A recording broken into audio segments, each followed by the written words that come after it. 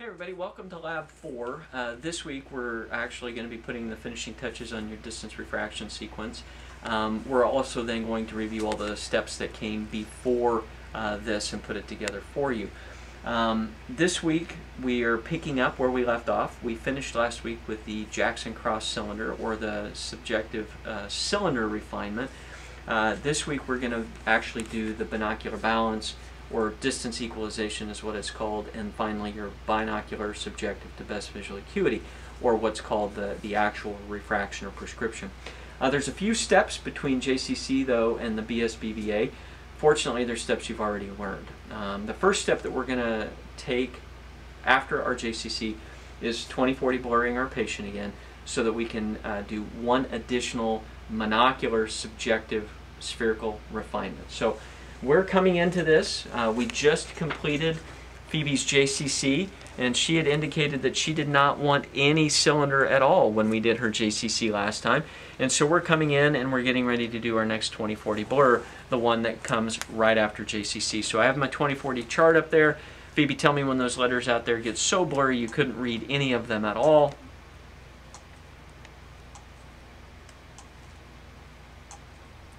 Here. Okay. And I'm going to give you just a second. Any of them there at all? No. Okay, I'm going to go 2 past. Tell me, Phoebe, when you could read 1 or 2 of them now. Here. Great.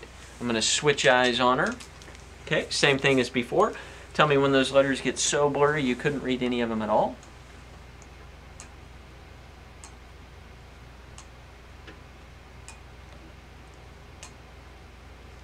Here. Okay. I'm going to go 2 past. Can you read any there? No. Tell me when you could read 1 or 2.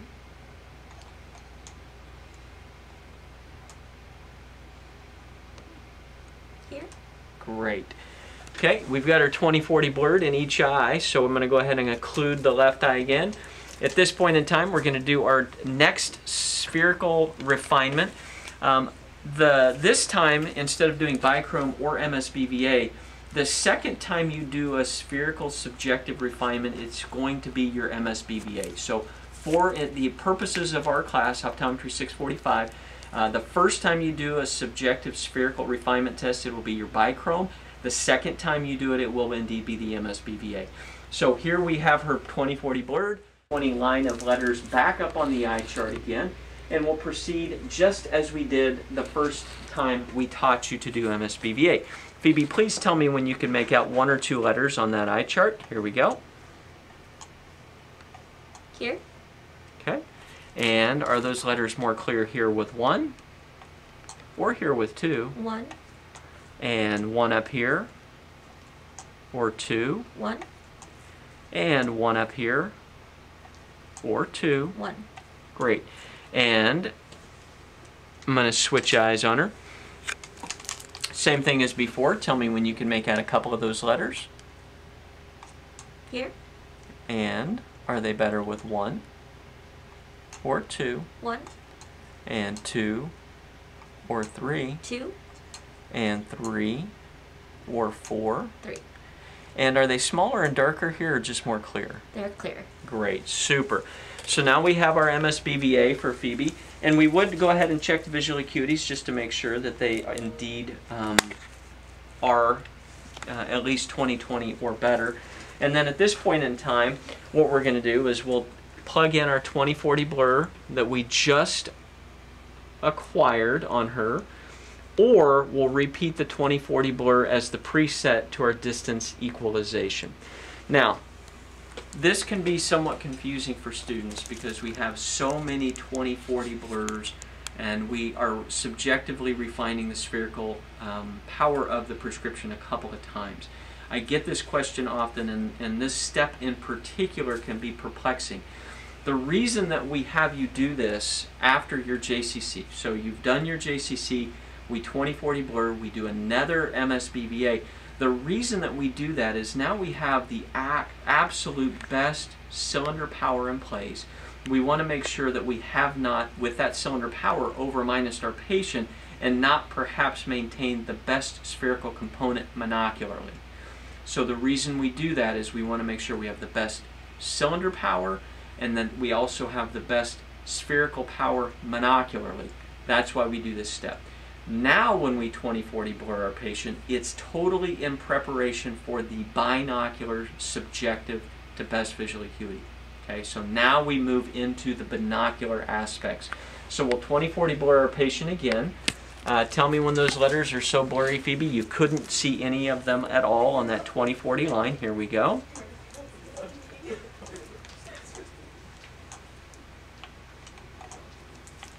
Here. Good. And I'm going to go 2 past. Tell me when you could read a couple. Mm-hmm.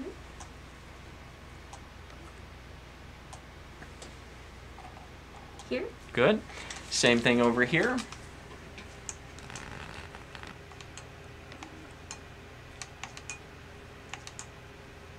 Here. And I'm going to go 2 past. Tell me when you could read a couple. Here. Good. So our 20/40 blur is a +175 and a +150.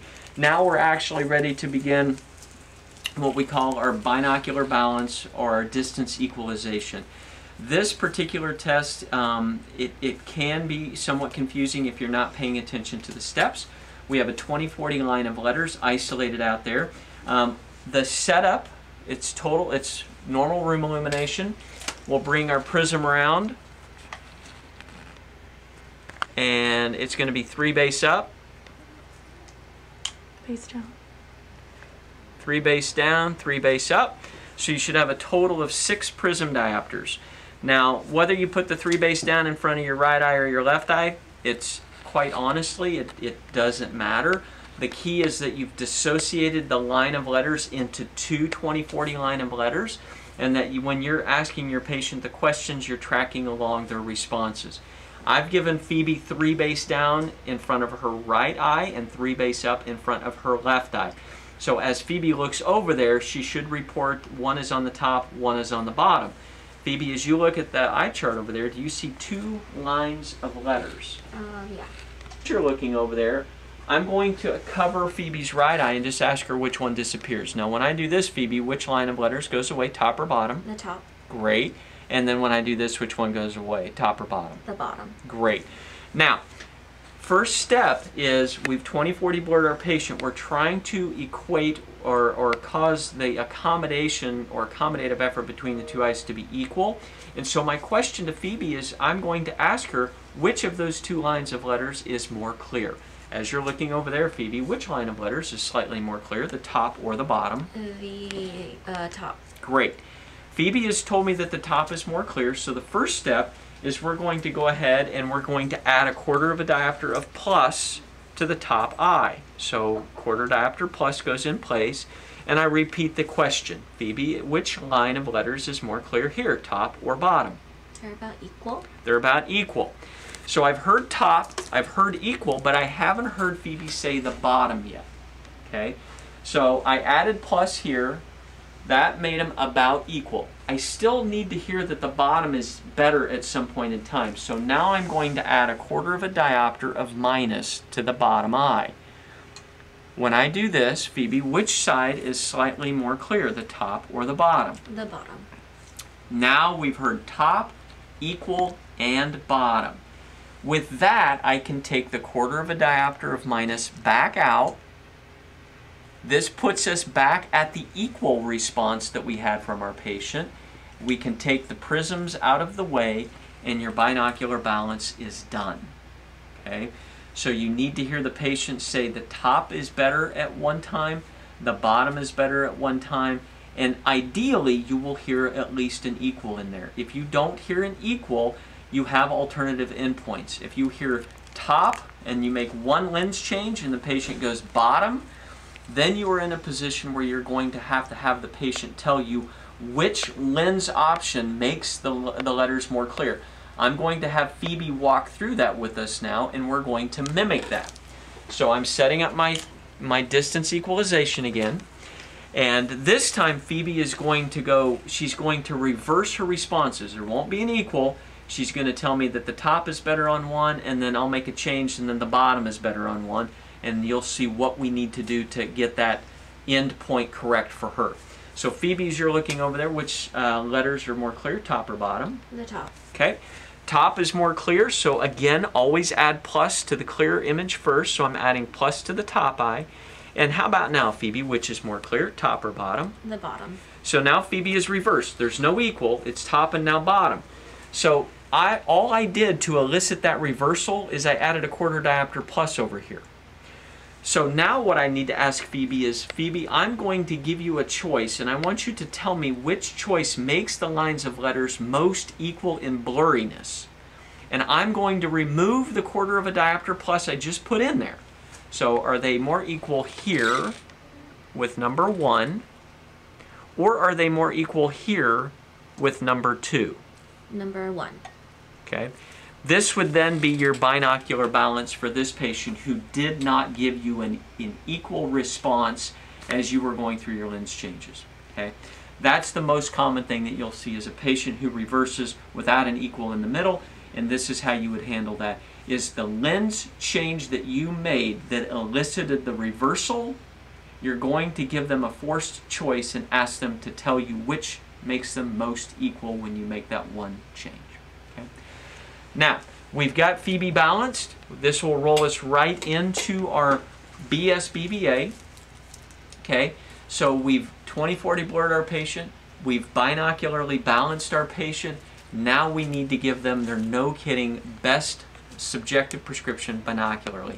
So we're going to put the 20/20 line of letters up there. There's a couple of ways to do it. You could put the 20/25 through the 20/15 line of letters up there, or you can put an isolated line of 20/20 up there. Either way is fine. Both eyes are open on this, full room illumination. You're having the patient look over there, and as soon as you take those prism out of the way and they look at that eye chart, and I ask Phoebe, can you make out any of those letters at all? No. Her answer should be no. If your patient, as soon as you take these prisms out of the way, remember your patient's 20/40 blurred. If you take these prisms out of the way and you give them a 20/20 line of letters and they can read more than half of that, they were not adequately 20/40 blurred. You'll need to go back, repeat the 20/40 blur, repeat the DE, come back into this. Okay? Word of caution, your patients who are latent hyperopes, they necessitate you going extremely slowly on your 20/40 blur. The 20/40 blur, if you go too fast, your latent hyperopes aren't going to be given a chance to relax their accommodation, and then when you get to the BSBVA, they're going to see the 20/20 line of letters just like that as soon as you take the prism out. So with latent hyperopes, go super slow on that 20/40 blur. So as Phoebe's looking over there, she can't see any of the letters at all. I want you to tell me the first time you could read 1 or 2 letters on that line of letters. We're changing the lenses binocularly now.